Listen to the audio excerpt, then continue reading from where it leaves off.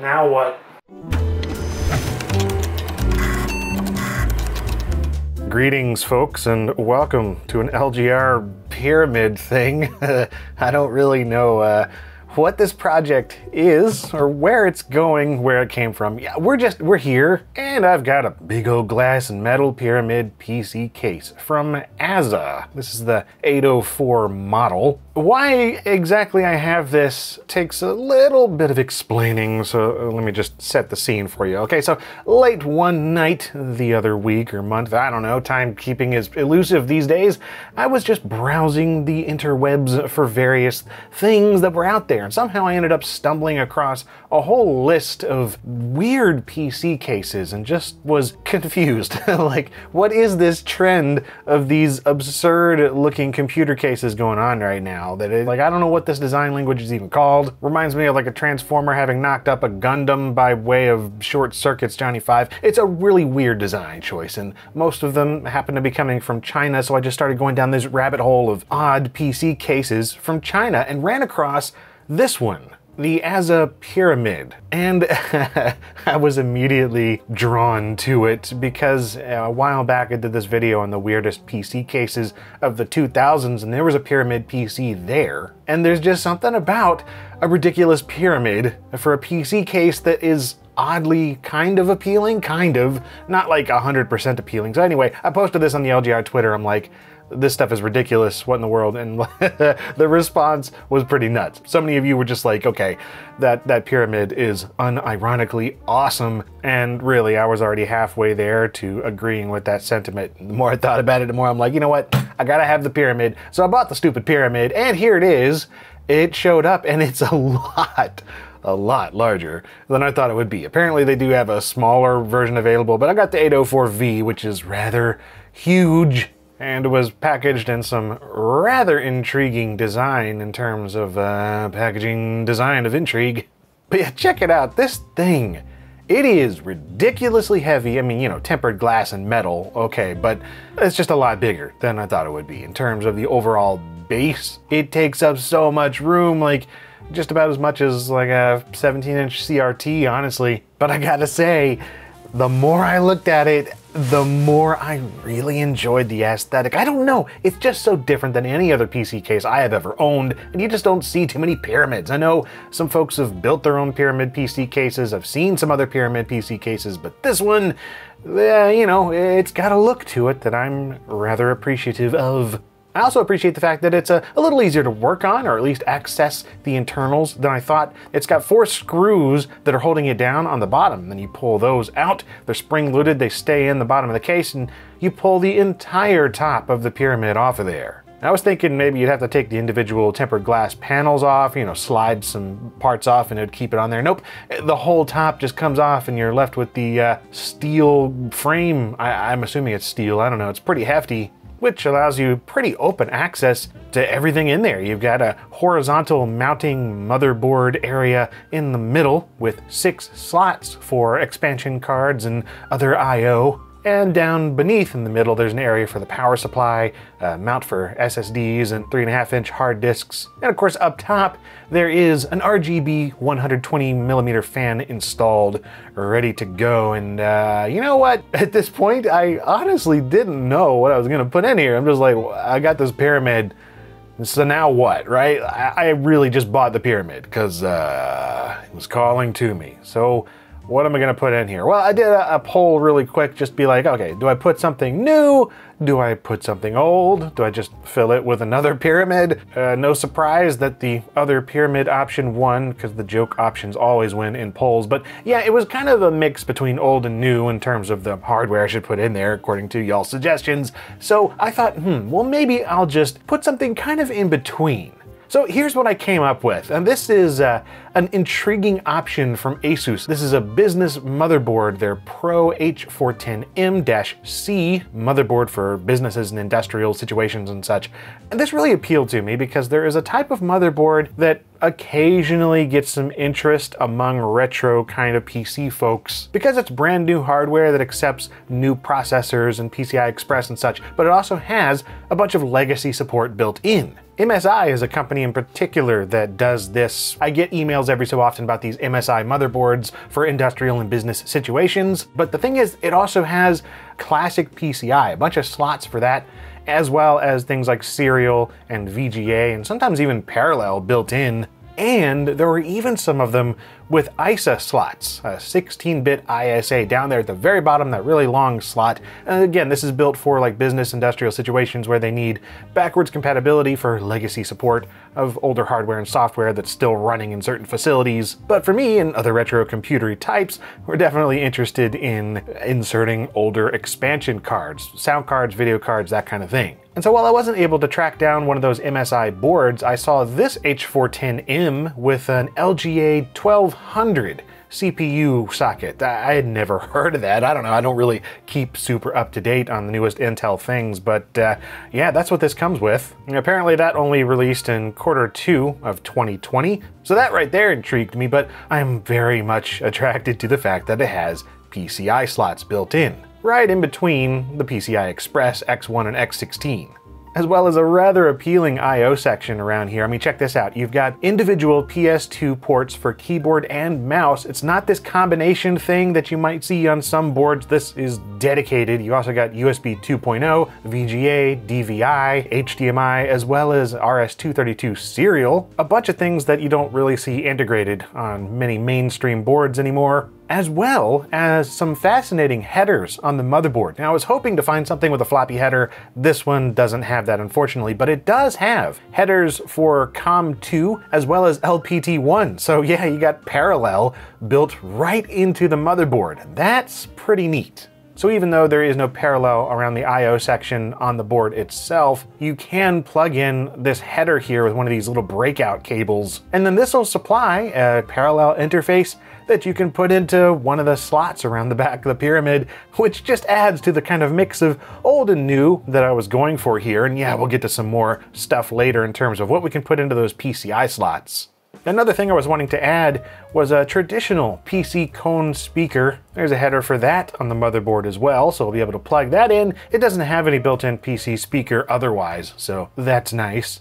And in keeping with the somewhat retro, totally modern theme, I'm going with an Intel Pentium CPU. This is the Pentium Gold. This is a range I didn't even know existed until making this video. But yeah, the G6400, this is an LGA 1200. I keep wanting to say LGR 1200, but SRH3Y is the model number. It's a 4 GHz dual core CPU. And it did come with its own cooling, but that looked boring. And you know what? I was inspired by the pyramid. What goes better with a pyramid than an RGB UFO?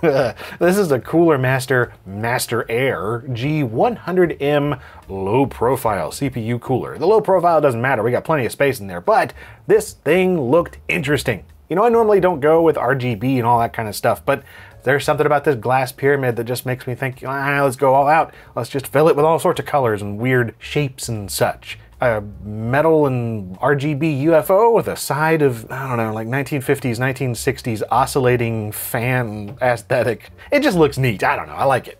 And in terms of the RAM, yeah, I'm not going too crazy, just something that'll look cool and not cost too much was the real idea. It's got some Corsair Vengeance Pro DDR4, 16 gigs, 2666 megahertz, and that's what that is. I mostly, again, just kind of grabbed it because I thought it might look neat inside of a glass pyramid. Why not? Make it look flashy.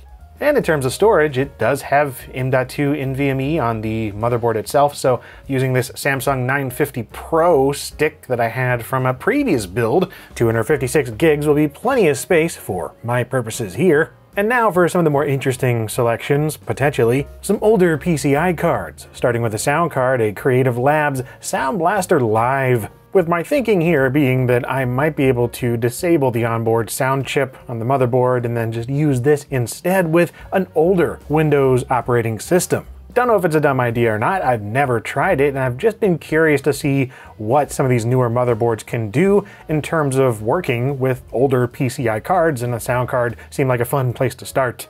And the same goes for a video card. And no, I don't have AGP on this motherboard, so we're stuck with PCI if we want to use something old. And this one's, I don't know, about 20 years old. This is an ATI Radeon-based card, a Radeon 7000, a 32 megabyte PCI GPU. Now, my first impulse was to put something like a 3DFX Voodoo card in here, like a 3, 4, or 5, but of all of those that I've come across over the years, none of them have been PCI. I had one back in the day, but all the ones I currently have are AGP, so I decided to use something else, and that ended up being this one that I had new in box. Sold and branded by Diamond as the Stealth S60. This one being, I think, sold in stores in 2006, but you know, the tech goes back to 2000, 2001. So my thinking was with the Sound Blaster Live, PCI slots, and this, maybe do a Windows XP or late Windows 98 build with some of these parts. I don't know if it'll work, but let's try it. And lastly, we've got the power supply, and this is rather boring and not much to talk about here, except that it is 550 watt EVGA something or other, and was one that is fully modular, because I don't want a ton of cables hanging around inside my pyramid. Nobody wants cables inside their pyramid. You're only supposed to have like flesh-eating beetles and mummies and magic and Illuminati or something, I don't know, whatever pyramids do, but you don't want a bunch of cables. Well, that is the main assortment of parts taken care of, so let's just go ahead and start getting this pyramid assembled.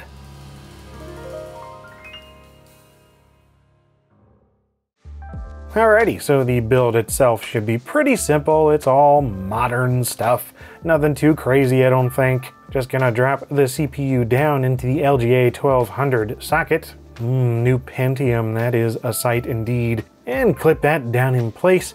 And go ahead and get the fan cooling thingy ready for the UFO. And that involves a bracket that is actually a little bit different than I've used before. Just in terms of it has a few extra plastic and metal parts that go in there to adjust to different socket sizes, and then just two metal pieces that screw into the bottom of the fan UFO. And then there are four of these metal thumb screwy bits that screw right into the bracket around the back of the motherboard. It came with some thermal paste, so we'll go ahead and get that stuck in place on the CPU. Peel off the satisfying sticker, look at that. And then drop that in place and get everything screwed in, and it actually pulls the fan assembly and brackets and such down into the motherboard and just kind of pulls everything together. Of course, now that it's in there, I'm seeing that I probably should have done a little bit of measuring for the memory situation, because remember I had those gigantic RGB memory modules, and there's not much space here. But whatever, moving on for now to the fan situation, just getting that plugged in. It's got a couple of different connectors here, with one 4-pin going to the CPU fan header on the motherboard itself, and a bag of goodies with a little button controller remote type thingy that plugs into the other 4-pin header with a little pass-through header in the middle of those, and they connect up and connect to some other power through 4-pin Molex, and yeah, there's a little remote for controlling the RGB on the fan. All right, now it's on to the RAM, and as expected, yeah, that doesn't fit at all, not even close. I just ended up grabbing some other memory for cheap. Only went with 8 gigs this time, because really, I mean, I don't need anything more than 4 for what I'm thinking here. But they don't actually make RAM any smaller than this these days, not for this motherboard. And of course, no RGB, we just really don't have the physical space for it, but I'll stick some other lighting in here somewhere. After all, I gotta light up the pyramid and do it justice. And just gonna go ahead and get the SSD installed in there, a little M.2 slot, screws right on down, that is that. And yeah, I'm gonna go ahead and power it on here and just see if everything's working. Got the PC speaker and parallel plugged in, and a little power connector for a button to turn it on, and well, there we go. The UFO is lit up, and we've got a display, bringing us right into the setup utility for an American Megatrends BIOS. That's somewhat nostalgic, but yeah, everything seems to be okay. So really all I'm gonna do here is enable some of the legacy booting options so we can try installing Windows 98 2nd Edition. Yeah, I'm gonna try it on a modern computer setup, knowing full well all of the limitations and problems I'll probably run into with compatibility. Now, you might remember a while back I actually did attempt some kind of similar stuff with a Ryzen build and getting DOS to run on there just natively on the system, and it didn't go well. So after getting FDisk going and everything formatted and then trying to boot from the Windows 98 CD, I was not at all surprised to see it just doesn't want to work. With the first problem being that it could not find any device drivers for the CD-ROM that I had plugged in, which was an external USB DVD thing. And I went through all the different drivers that I could find. Also tried some boot disks with CD support. I just got nothing. Although formatting the SSD was successful. It took a long dang time, but when I was done, yeah, we had 236-ish gigabytes free. Pretty crazy to see in DOS. So in an attempt to get around the Windows setup problem, I took the SSD back out of there and stuck it in one of these little USB NVMe converter adapter things and copy files over directly to it.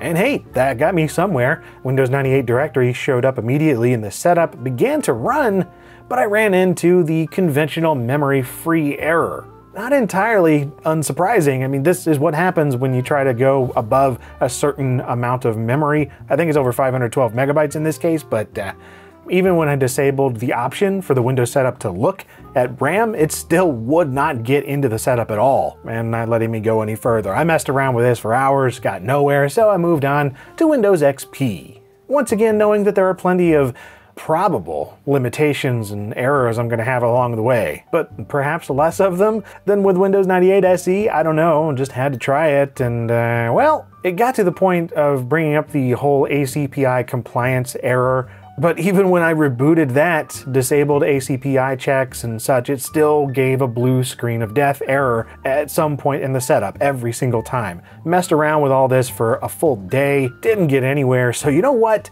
Let's give a flavor of Linux a taste. After all, when it comes to mixing old and new hardware and software and screwing around with all sorts of things you're probably not supposed to, there's not much of a better choice out there than messing around with one of these distros. And for this right here, I just decided to try one I've been meaning to try for a little while, and that is UALinux.com's Ubuntu Game Pack, which I really just wanted to give a shot because I like Ubuntu on desktop systems, and the Game Pack in particular packs a whole lot of games and other assorted things into one handy distro that you can just install straight away, and it's got all sorts of things configured. And yeah, the installation seemed to be going off without a hitch, and then I realized, oh yeah, I still need to build the rest of the computer and stick some Wi-Fi in here so we can get some updates and all that. So yeah, let's go ahead and do that really quick. With first step, of course, being to insert the little I/O bracket thingy right here, get that into place, and then drop our crazy looking motherboard assembly right down behind that and get that screwed into the case itself. Which, unfortunately, I could only get 4 screws in there, even though I think there are 6 spots on the motherboard, and it seems that this particular case doesn't have any standoffs, and in fact, not even any drilled holes to put more standoffs where this particular motherboard would take those last 2 screws down near the bottom, so it just flops around there a little bit. Another slightly disappointing thing about this is I didn't realize until I was going to plug it in that the motherboard does not have a header for ARGB, or addressable fan colors and such, so I can give the fan at the top of the case some power, but it won't actually turn on without some kind of a fan controller or another motherboard entirely, so I guess that's not going to light up either. I'm just taking a look at the instructions here to make sure I wasn't missing anything. I found this rather amusing. Where it's talking about screwing in different parts and cable management, the recommendation is manage the cables by hiding them. That's cable management, so sure, we'll do that. Although there's not a whole lot I'm going to be able to do with some of these cables. I got a ribbon cable for parallel and such, but yeah, let's go ahead and get the video card in place, the Radeon 7000, 32 megabytes worth, and the lovely Sound Blaster Live, which admittedly is not as big of a deal anymore since I was really wanting to use it with Windows 98 so I could get some compatibility going on with different games for Windows and DOS, but whatever, maybe it'll be cool in Linux as well. We'll try it. And you know, with everything in place, that is a really pleasing selection of I/O. Just seeing parallel and VGA and serial and all these things all together, I don't know, I'm a sucker for ports. And then of course, we gotta get the power supply in here, and well, yeah, it goes underneath everything, and in order to do that, you're gonna have to take apart some stuff. And I was kicking myself thinking, oh no, was I not supposed to put the motherboard in yet? But no, it's not that stupid. So you actually just have to flip the pyramid on its side and then get to the bottom here and just undo this whole bracket metal cage bay situation. and then get the power supply screwed into that. Now this does mean more limited access to the power supply's cables once it's all in there, but once it's in there, it's a pretty tidy looking solution on the outside. Just don't think about, you know, setting things up. Because that part was a bit of a pain, just getting all of the cables and wiring just strung through these little openings and trying to fit things in there while not really being able to access the rear of the power supply. Yeah, just a little bit annoying, but so it goes. The price you pay for a big old PC pyramid, I guess. All right, well, everything's pretty much hooked up. Let's see if we get video and sound going, and hey, there we go. And we'll go ahead and get the USB stick with the Linux installation stuff ready to go once again, and let that install and connect to the internet, update itself, and get drivers and software and whatever else it needs to make this hardware do its thing. And you know, I just had to take a moment to admire the monstrosity of a computer that we've put together up to this point. It's got a Wi-Fi dongle up top, a PC speaker hanging around, there's wires and cables and a pyramid, I don't know. It's so stupid, and I am really amused by absolutely all of it. That being said though, once it had finished installing and I had it logged into some of my services, it was immediately apparent that things were running very slowly. And checking out things in CPU X, everything was configured, it was seeing it all. Processor, motherboard, memory, all that, and of course the graphics, it discovered the RV100 chipset on the Radeon 7000, and I made sure to disable things like animations and fractional scaling and other stuff that might slow down the UI, but man, things were still just really slow, so I just decided to try out Half-Life, see how that did. 640 by 480 with HD models and other update type of stuff turned off, and well, as you can see, it's running like total garbage. Granted, I know that this is the updated version of Half-Life that's been tweaked a whole bunch over the years, and it's just the whatever's on Steam right now, so it's not an original one that you'd have gotten in 1998, but even still, this is running a whole lot slower than I thought it would for a 32 megabyte PCI GPU, a Radeon 7000, I don't know, man. Frame rate is terrible, and the input lag is off the charts. Like, it takes 10 seconds for things to react, and it really freaked out the tram ride here and made Gordon hop out the back. So that's a thing. Of course, YouTube was basically unwatchable. You know, it's a 32 megabyte PCI GPU, but still as capable as the rest of the system was. Somehow I was hoping that it'd be a little better than this. I mean, an even more extreme case was something like Solitaire here, and whoo, it's just laughably bad. I know it's relying on some GPU acceleration and everything to move around these cards, but it's still worse than I thought. And again, to drive the point home, just look at DOSBox. Just running something as simple to emulate as Jill of the Jungle. Yeah, it'll play, but it's going to protest the fact that it's having to do so, and there's a lot of slowdown and just choppiness all the way through at certain points.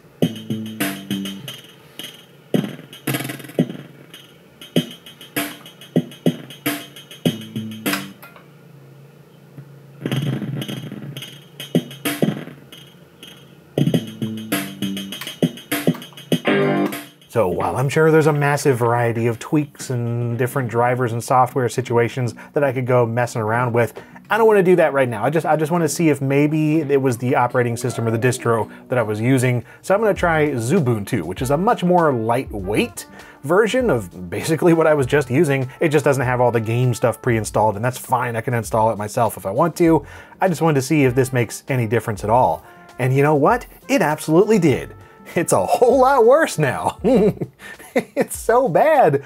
I can't even get Steam to do its thing properly. There was all sorts of garbled textures and corruption and just white blocks all over the screen. It took like 5 minutes to get Half-Life to even open, and then when it did, it wouldn't run. It brought up a bunch of errors, and the game itself never actually started. It just froze the system. Honestly, I'm just not familiar enough with this particular video card, this version of Linux, its drivers, the motherboard itself, the way its PCI bus might be configured in the BIOS. There's a lot to troubleshoot in terms of performance here, and in the end, we're talking a 366 megahertz memory speed and 183 megahertz core clock speed on that Radeon 7000, so I just don't think it's cut out for running a modern version of Linux or any other modern OS. It'd be one thing if I was using it on a Windows 98 machine to play 1998 era games. Half-Life in its original form would be perfectly fine on this card, but yeah, I was trying to push it a bit far, just to show that. I was curious in terms of maybe if I could benchmark the two together just to show how wide of a gulf we're talking, and I did find this Passmark benchmark. They ran G3D on both the Intel and the Radeon 7000, which got a score of 4, by the way. So video cards have come a ways in 20 years. So it's been a fascinating couple of days of experimentation, but I'm gonna go ahead and remove the Radeon and just stick with the Intel chipset for now. I mean, dang, we're almost 25 minutes in and I haven't even played any games yet. I'm also taking out the Sound Blaster card while I'm at it, which worked perfectly fine, by the way, both alongside the Radeon and without. I tried both cards on their own to make sure one wasn't slowing down the other or something, but there was no difference. So again, for now, the motherboard will do the trick. And even though I'm not taking advantage of the PCI slots at the moment, there's still plenty of fun to be had until I can. Like, yeah, we still gotta finish up the build here. There's just a little bit left, and a copious quantity of extraneous RGB lighting is what I'm thinking. I grabbed one of those cheap pre-wired LED strips that's powered by USB, then strung it around the edges of the pyramid base, right behind where the bottom metal parts go, and wound it through the middle of the cable mess inside, and then around to the back so it makes a loop around the whole thing. And yeah, man, I gotta say this is looking spectacularly over the top. Perhaps it's not your style, I'm not even sure it's my style, but it is eye-catching with all those built-in RGB animations and rainbow patterns and whatnot. Any other PC case? Probably not so much, but this pointy pyramid, yeah, I dig it, so let's have some fun with it. Starting with the serial port, which lets you use plenty of old peripherals without needing any USB adapters or additional software. So you'll want to use this old Microsoft 2-button serial mouse on a modern system, we just gotta plug it in. And then enable serial input devices here, since Ubuntu apparently disables that by default now. Whatever, a line in the terminal takes care of that. And now we're able to natively use compatible input devices going back to the early 1980s. Plus, there are the multitude of null modem cables and other connections and programs that allow direct communication with old computers and devices of all kinds. A serial port is just nice to have for stuff like this.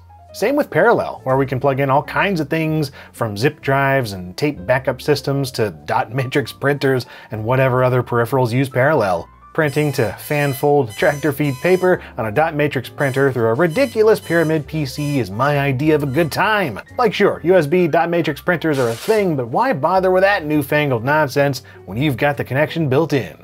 And of course, I mean, this is Linux, so we can do whatever the nuts we want in terms of emulation, source ports, and general retro gaming. As a result, I've been a fan of Wine for years, the program, drinking is, whatever. But yeah, Wine is awesome, and how versatile it is for getting older PC games to work that would otherwise be an absolute pain to get going on modern Windows. So whether you've got original discs, downloads from GOG, or shady cracked executables, it doesn't really care. There's a chance that Wine or a GUI like Play on Linux can make it happen. Or hey, I also recently discovered that Lutris is a thing, which makes the process of making PC games playable through Wine an absolute breeze. It takes care of multi-step installers, applies fan-made patches, converts CD audio to music files, and reconfigures things as needed to make installing and playing certain games and other Windows programs a pretty painless process. And Steam is, of course, another option with thousands of native Linux games to choose from nowadays, and Valve's own Proton tool for playing supported Windows games right out of the gate. Again, this and Lutris, I had no idea this was a thing until making this video, so I got pretty excited, just started playing around for a couple days. This stuff is awesome. And then there's the whole emulation scene, console and arcade games, and if you're comfortable with RetroPie, there's an x86 version available that does just about all the same awesomeness you'd expect on a Raspberry Pi, just on an Intel CPU. PlayStation games are my absolute weakness here, and the Pyramid runs them beautifully, but this supports a crazy number of systems and custom UIs to make sorting through emulators and scraping game data that much more easy and enjoyable. And being Linux, practically every source port under the sun will work on it in some form or another, and for me, that usually means eDuke 32 before long, because of course, if it's a computer system I can run Duke Nukem 3D on, well then, it's automatically an awesome machine in my book. This has been fun. I still wish I was able to make better use of those PCI slots, since that's half the reason I chose this motherboard, but at least the Pyramid itself looks unique, all glowing with animated lighting and whatnot. I think it would have been a different story if I'd been able to get Windows 98 or XP working on here, or better knew what to do with open source operating systems so that it could take better advantage of those cards I was trying to install, but I don't know, it's possible the PCI bus and this particular main board isn't configured for that kind of usage, and in that case, hey, you win some, you lose some. For me, it's really been a learning experience that's highlighted some areas that I'm admittedly a bit short on in regards to knowledge, and I've kind of run out of time at the moment to keep experimenting, at least for this video. So if you got any ideas on how to improve this, leave a comment with your thoughts, and just generally any thoughts on the Pointy Pentium Pyramid PC overall. Like I said, I've grown rather fond of this monstrosity to the point where I've bestowed it with an LGR case badge and a Y2K compliance sticker. It's just how you know that I care. Yeah, I know the whole thing looks like a Bass Pro Shop or the Louvre Pyramid or the Luxor Hotel or whatever, insert Illuminati alien power generator references here, but that's what made this case so unusually appealing that one late night however long ago. It's a Pyramid, it's a PC, and now it's running a Penguin operating system, and seriously, none of this was planned. That's just what I've been doing for the past couple weeks, so even if the destination wasn't the most meaningful in the end, I hope that you enjoyed the journey getting here. And if so, perhaps check out my other videos on various computery things. I upload different stuff each week right here on LGR. And as always, thank you very much for watching.